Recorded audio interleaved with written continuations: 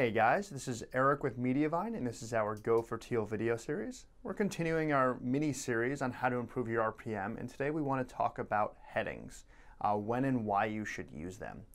So headings are a little bit controversial sometimes in the SEO community, and we're going to go into that in a little bit. But headings are something that are available for you to use inside of WordPress and most modern editors.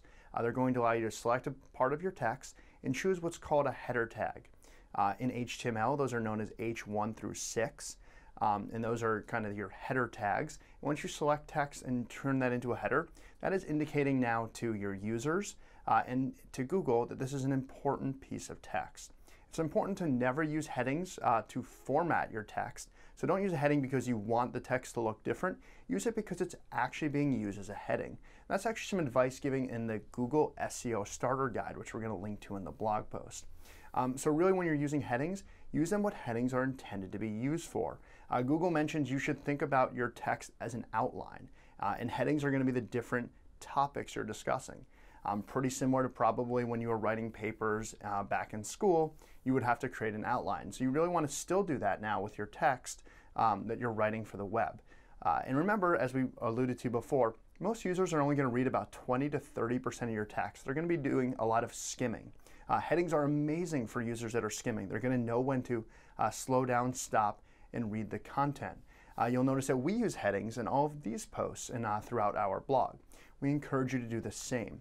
So the controversy I was discussing before really comes down to which heading tags you should use. So as indicated before, there's H1 through H6, and you're going to have these choices in your WordPress or whatever WYSIWYG or what you see as what you get editor.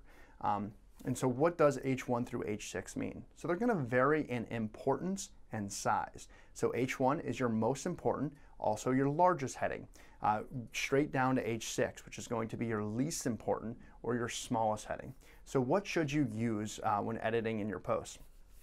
So typically, hopefully, your theme should be following the way that the semantic web was meant to be used, or how HTML5 and all these buzzwords really describe things. And what they really want is H1 to be your most important text. So in an article, that should be your headline, or the topic of which your whole post is about. On your homepage, it should be the name of your blog. And if you're using what's HTML5 calls, again, semantic, each article can have its own H1 tag, and that's perfectly fine. But when you're writing headings inside of the article, you want to make sure you're not using H1. It's important to use H2, and then if you have subheadings under that, H3. So whenever you're writing a post and you're forming an outline, think about it back to when you'd have like numbers and then letters below.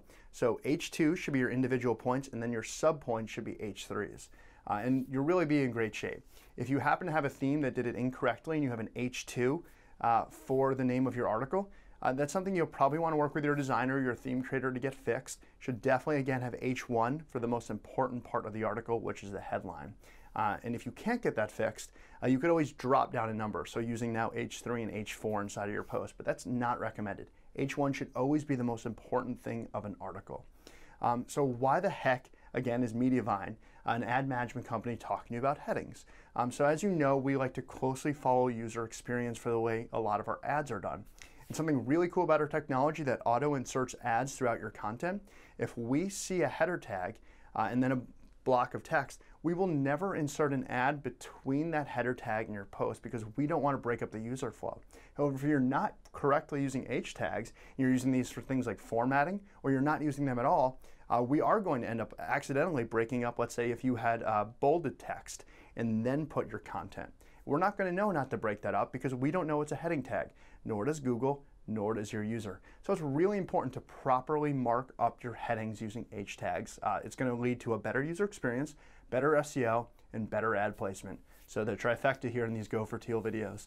So make sure you're doing that, and I think you'll be a lot happier with the ads fall on your page and how you start to rank in the search engines.